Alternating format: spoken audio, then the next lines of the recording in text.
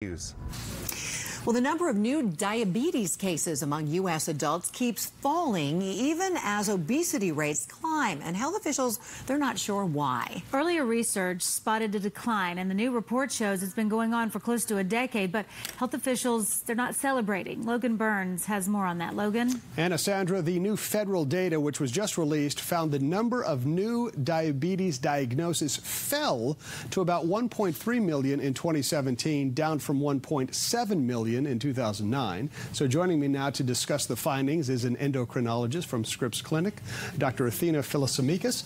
Doctor, thanks for coming on the program. Hi, Logan. Thanks for being here. So people hear these numbers, right? We've got the diabetes cases falling, obesity climbing, and it doesn't seem to really make sense. Have you made any sense of it? Yeah, so I completely agree. It's very confusing. Yeah. For a while, the rates were climbing, and that was probably due to a couple different things. Back in 1997, the way we diagnosed diabetes changed. The numbers were lowered, and more people were being diagnosed. So for a while, the rates were going up. Okay. Additionally, there was obesity, and that also led to increase. And then age, as people aged and more people were living longer, the rates of diabetes were going up. But at some point, you saturate the number of new people, and it begins to plateau. Okay. And that's exactly what happened in this study. You see a plateau then for the subsequent 8 years or so, and now all of a sudden, you see a decline. So why? Right.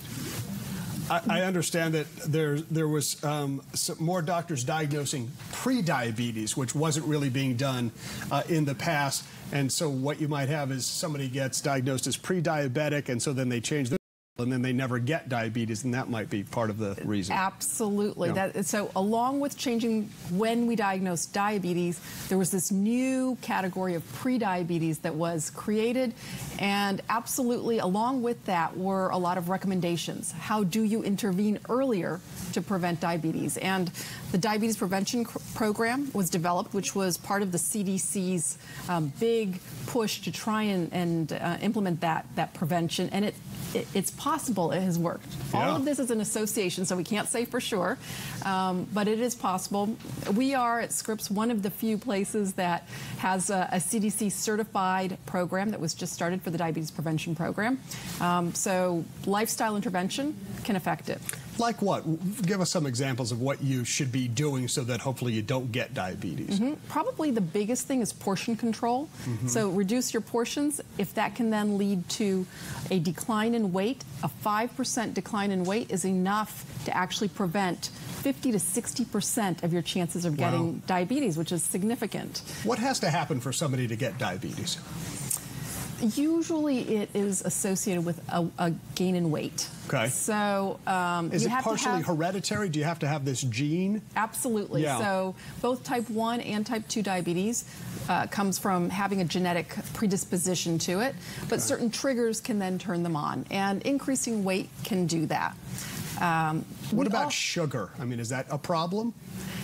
Sugar per se does not cause diabetes, but if you eat enough sugar and enough calories that lead to becoming overweight or obese, then yes, it can. But it could be fat, it could be protein, it could be any of those things that contribute. So there was one other additional factor that we did over the last few years, which is adding metformin, which is a medication for pre-diabetes.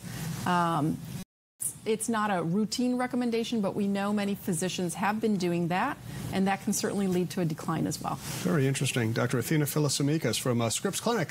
Thanks, doctor. Yeah. Appreciate it. We'll all be eating more salads, hopefully. Yeah. All right. Drink your water. Stay away from the sodas. That sounds good. Sandra.